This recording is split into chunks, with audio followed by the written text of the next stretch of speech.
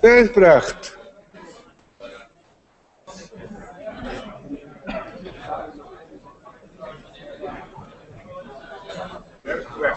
Ja.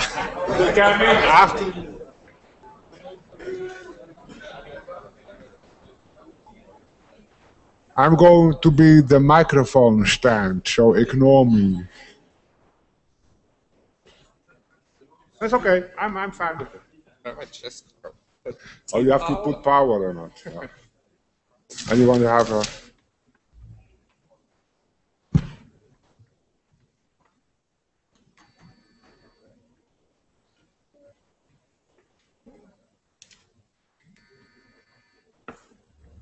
Okay, ready to go? Hello, my name is Jan Walter. I work for the Mill in London. And actually, I worked for them already 10 years ago. But 12 years ago, I worked for Ton on the Blender source code. But that was before it went open source. So let's start. I try to do this in 25 minutes. I will talk about global Illumination renderers and comparing them using mainly Blender. And today I have only 25 minutes to talk about it, so I will focus on 3 of them, which is radians, Arnold, and cycles. But I made those tests with many more, so you can see it on the slides, and the slides can be downloaded from my webpage. And here's actually something I have a local copy on. This is my render comparison. And I will show three very simple scenes, but there are more on it, and there are more to come. So it's like a work in progress, actually already for a couple of years. And I want to open a forum, which you are all invited to, and I have some professional friends from the film industry which will contribute as well. But this is basically on the slides here, that's the link on my webpage where you can see all the images I will show.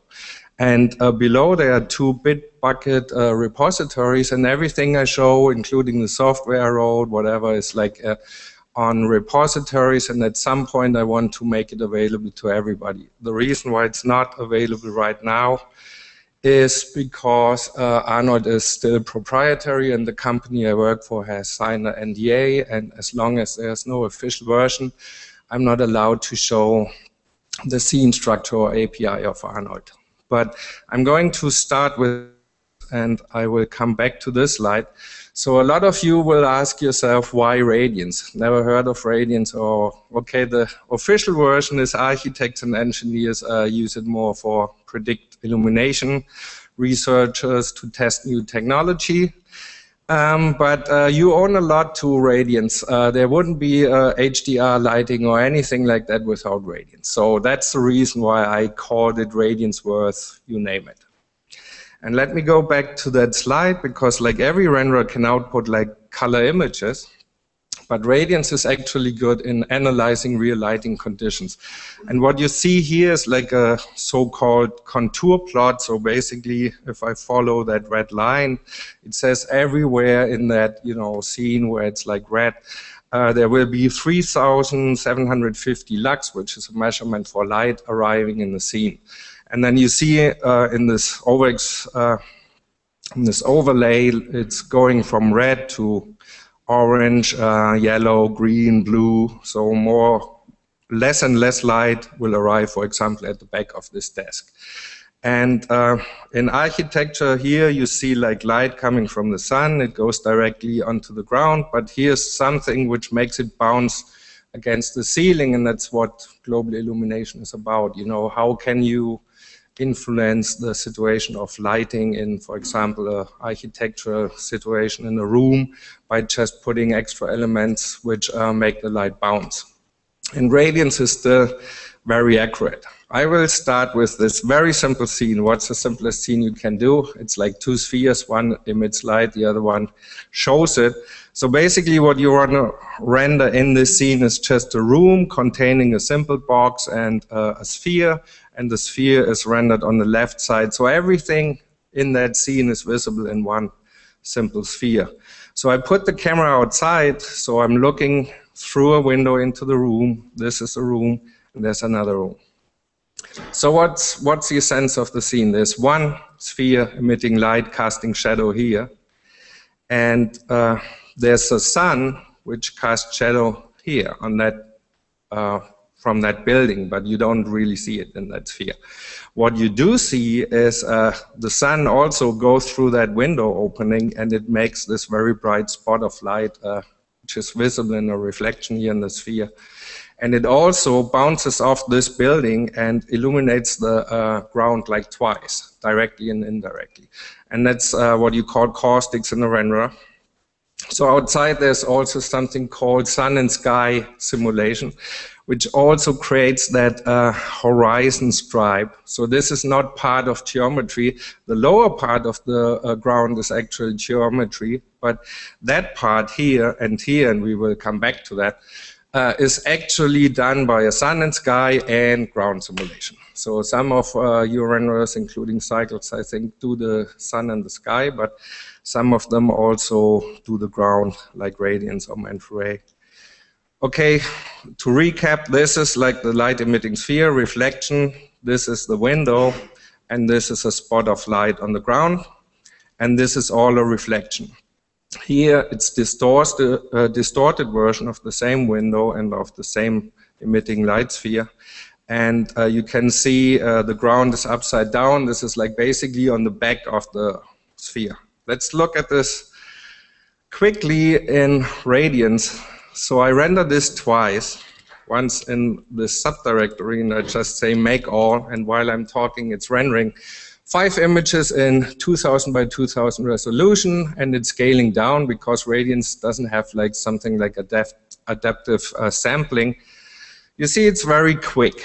But what I want to talk about is this very bright thing, and the outside is not really visible. So you have to think about, with global illumination, about exposure. So if you take a real camera and you don't take care of, putting the right settings, you can be easily overexpose or underexpose your image. So what do I do with Radiance? I press A or H. A for automatic exposure compensation, H for human exposure compensation. Is not much difference. But as you can see, the ground color come through now. I can see outside, I can see the horizon, which is slightly different in color. I can see the real ground, I can see the caustics, I can see the outside building. I will get rid of this, and I want to compare those images to a slightly different setup. Let's get rid of this, and this is what I actually wanted to.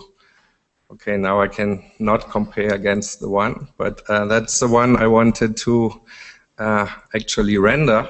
And now let's go one directory lower, and I type the same thing, make all.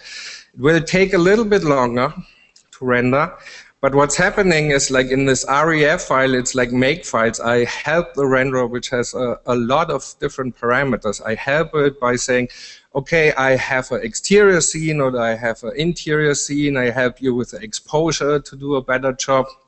And what you will see is that this horizon stripe now will, even though it comes from a shader, will have a very similar color to what's happening with the real geometry on the ground.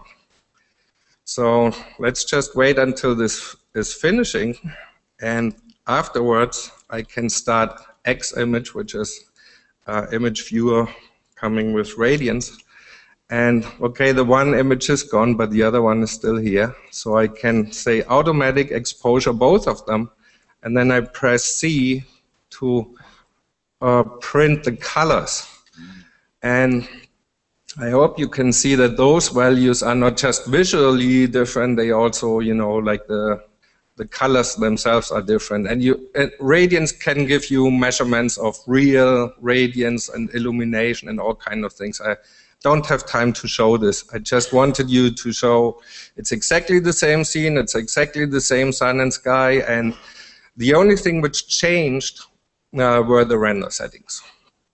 And similar to this, unfortunately, I just got rid of the other image, but the other image was very dark here. So you also give it in the makefile the extensions of the room, which are important for you. So you help the renderer doing a better job. And a lot of global illumination renderer don't do this. Bidirectional path tracer, unidirectional path tracer, they just shoot rays everywhere, and you're unlucky, you know, if it takes forever to render. You saw this was quick and fast. Let's see how we are doing with the time.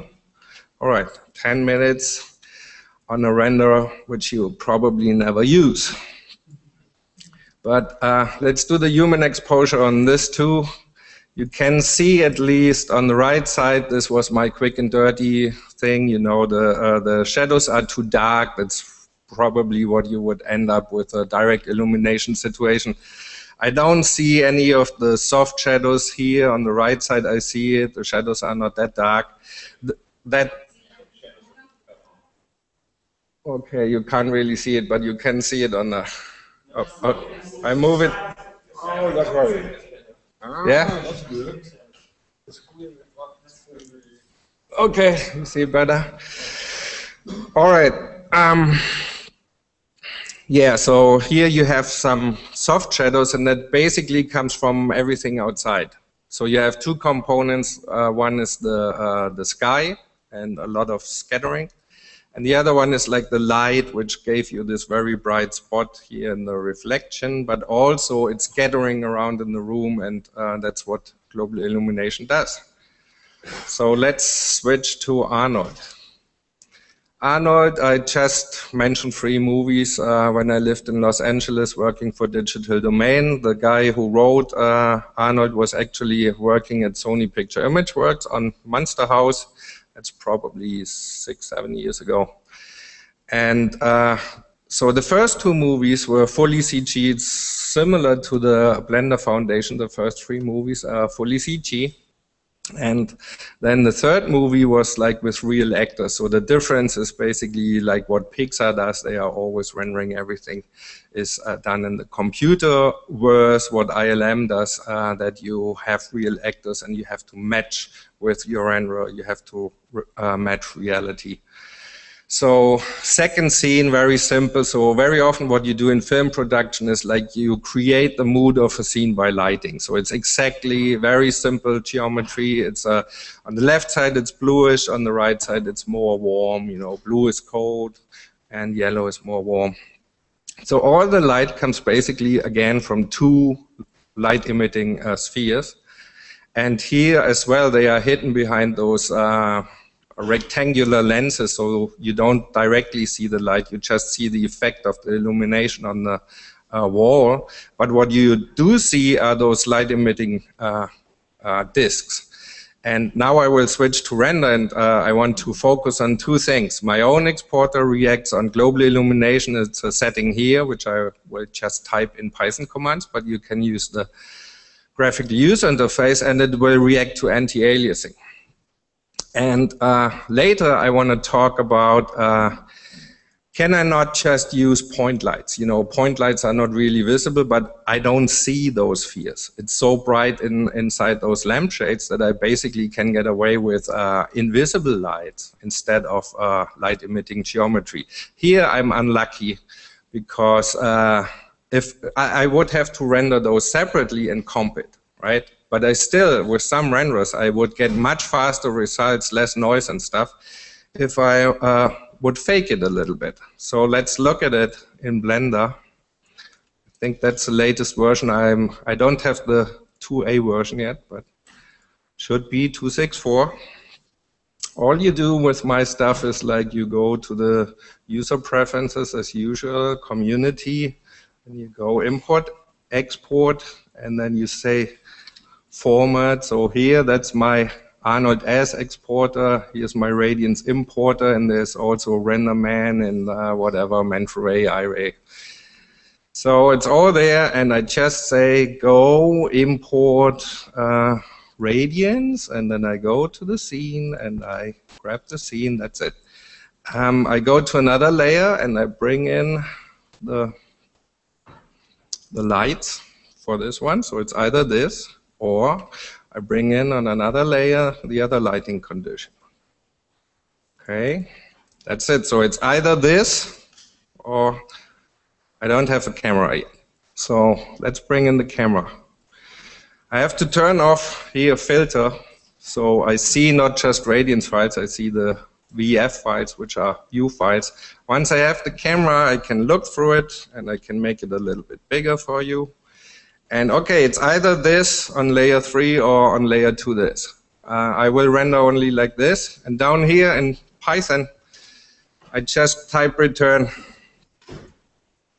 Okay, what you see is you don't see any bounces. Yeah, no global illumination. You see light coming from 2 spheres, and they hit either the wall or they hit the ground. And I set the samplings very low because I want I want to do this interactively and not wait very long. So now I will cut and paste this line, which basically has more options. I could also go to, instead of file import, I could do file export. Oops, sorry, I think. I just cut and paste this and find the line which says use global illumination, which was set to false, and I set it to true. Do the same thing.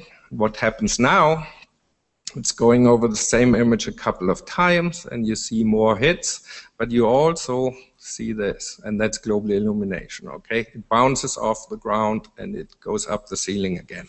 So now, this thing I was talking about, oops, that would happen in Blender, is the anti-aliasing setting. So exactly the same command will now do a little bit more samples, and I let it render and just get rid of those guys. Place it here. So it will go now a couple of times through the same image and get nicer and nicer while I'm talking about the next slide.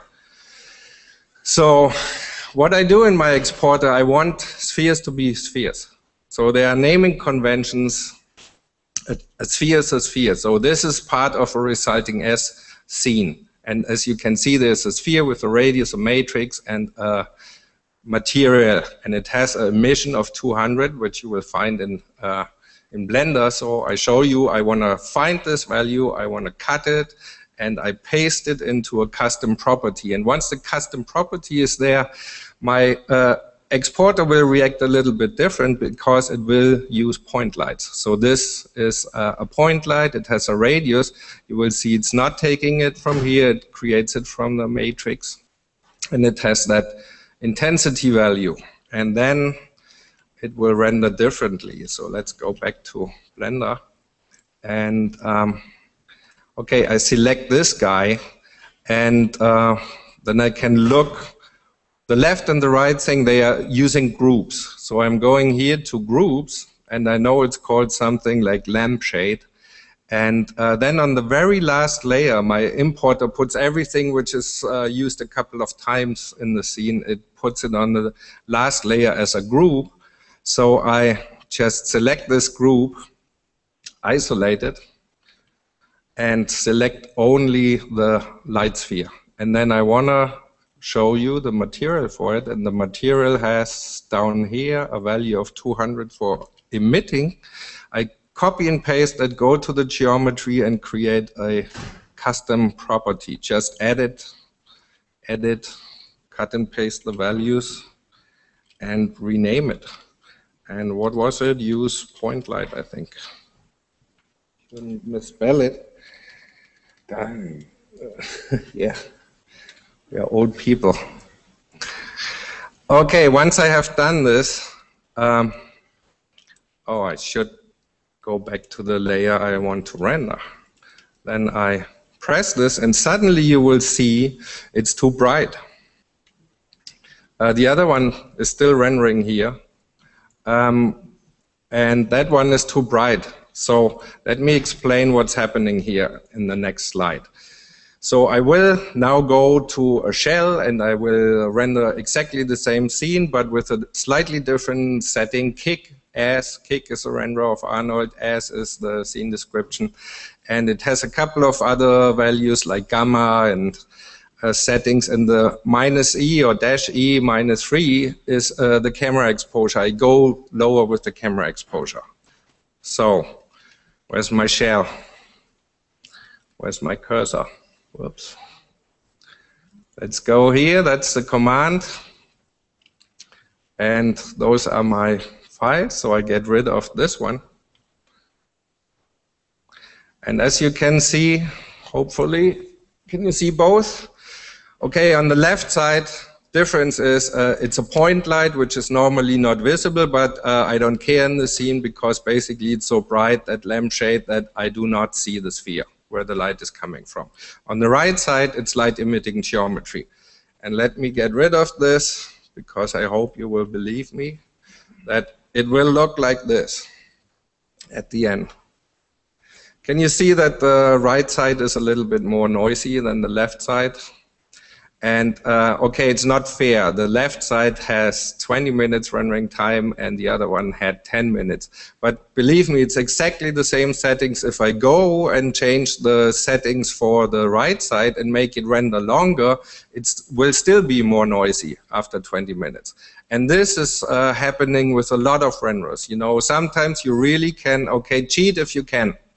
And that's something I think all these global illumination renderers have to learn, because in film production, that's what we do. We cheat if we can. We have to cheat.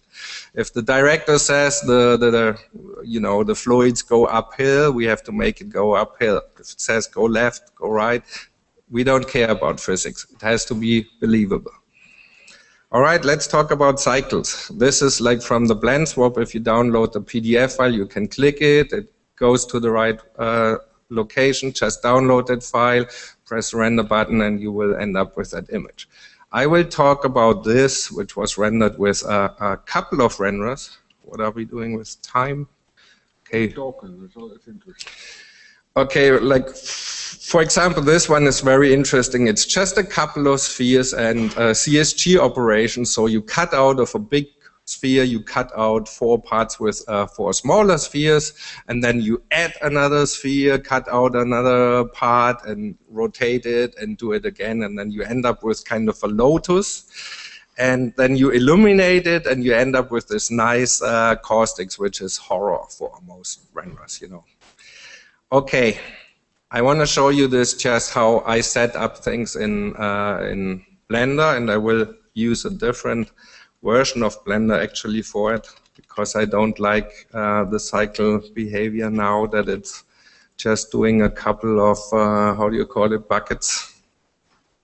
So let me take a older one, but I'm not importing it as a radiance file. I just find the, so I did import everything as radiance, but I just want to save you the time now. I loaded it already, and on frame 6 to 10, I have all the cameras. So I go, select the camera, look through it, and activate layers 1 to 5, where all the geometry is. Okay? So I want to show you, which is on the slide here. We first select the camera, we have it in the viewport, and we want to render the same camera twice. Once in a night condition with electrical light within that gallery, and once with the daylight system and all the other lights turned off. So how do I do this? I find on this side, I find all the light emitting geometry, and I keyframe the values just to turn it on and off. All right. And the next thing I do is, like on a special layer, layer 2, I have the sun, which is really just a directional light, and I turn it off for the night scene. That's all I do. So let's show live in Blender. I look already through the camera. Down here I have the keyframes, but I'm looking at the wrong one. So let me turn that off and those on. And now I type in here in my filter something with type is a light emitting geometry. I just take one of them, it's a material, and let's home this. So on frame 1 it's 0, and on frame 2 it's 150. So basically up here it's on, down here it's off. Okay, and I do this on all light emitting geometry. And the values are actually really exactly the same as in radians. You know, I just import and I bring in the materials in a way that it knows, okay, those are 200 units, whatever the units mean, and that's my light emitting stuff. So, okay, let's go back to frame 1 and just press the image render button. And I bring up my web page. Let's scroll down to Cycles, Art Gallery. That's what I expect to see, the left image. Hopefully I've done the right thing. And it's building the acceleration structure, and you can see, oh, it's going in the right direction. Now, waiting a couple of hours later, it will look like this image on the web page. Hours? Of minutes. No, the strange thing is really, I mean, it looks pretty good already after an hour, but to get noise-free and with all, don't really worry. I mean, Cycles can really compete with commercial software, and I can guarantee that. I worked 5 years for Mental Images. I had very early access for iRay. The only thing, maybe to make the connection to my previous speaker, iRay or the Mental product would render on that farm probably. Because that's one thing you really have to keep in mind. To make it production ready and run on such a huge infrastructure. This already looks much better than the Arnold thing, right? Yeah. And there's no cycle text everywhere, right? Okay, my computer holds at me. Let me just do the second frame. And I have to turn off, as I said, the only thing I turn off that second layer, that's where the sun is. Oops. So we expect now this image. Okay, and while I think once it starts rendering, I can show you the last 2 slides, and then take your question if you have some. You can see it's going in that direction. So all I want to say before I show this slide is that's a company I work for, and their webpage and their Facebook channel.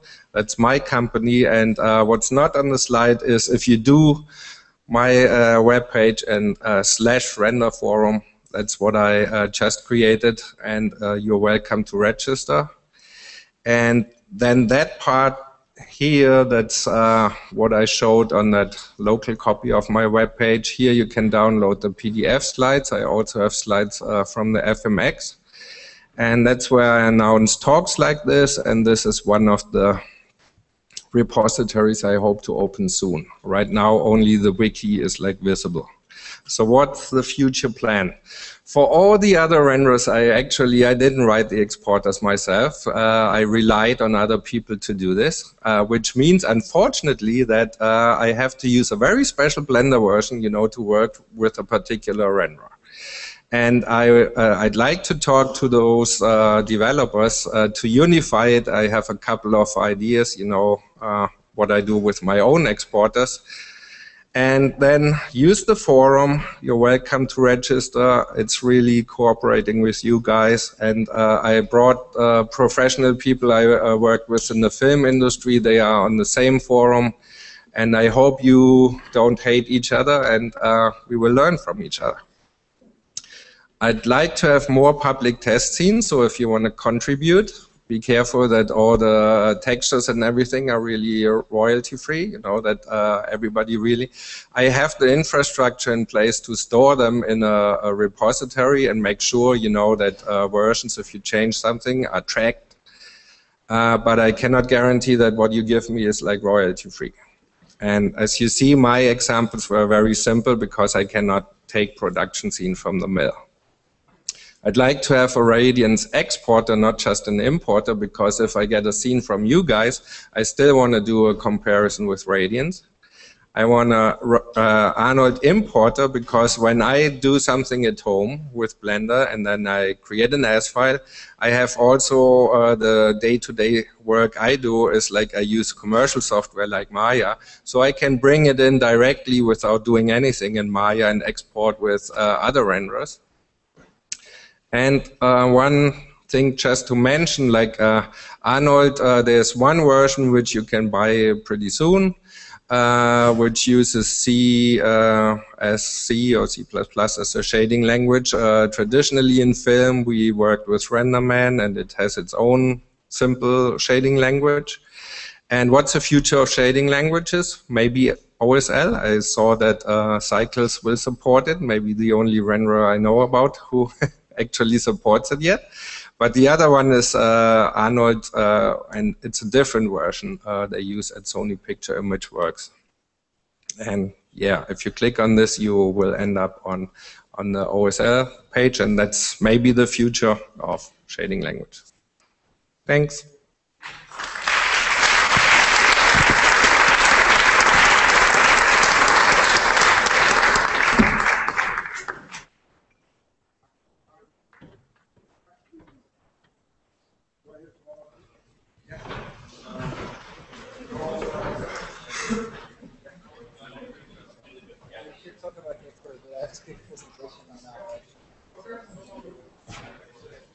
What is next here?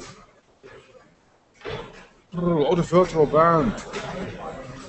Oh, Sergey.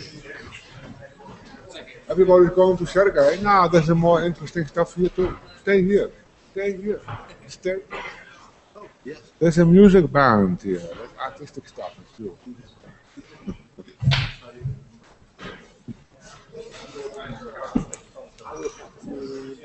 Orbits around us 3D scene, so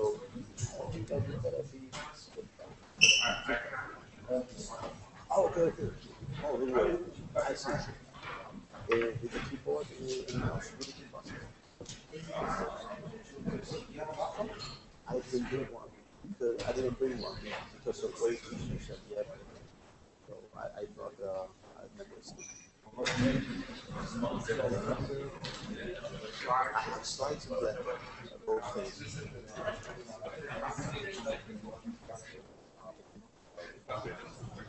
Yeah.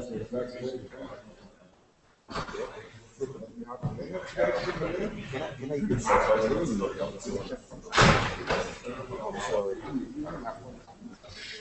Yeah, okay, so on there, and it would be possible with the mouse? I can connect the mouse.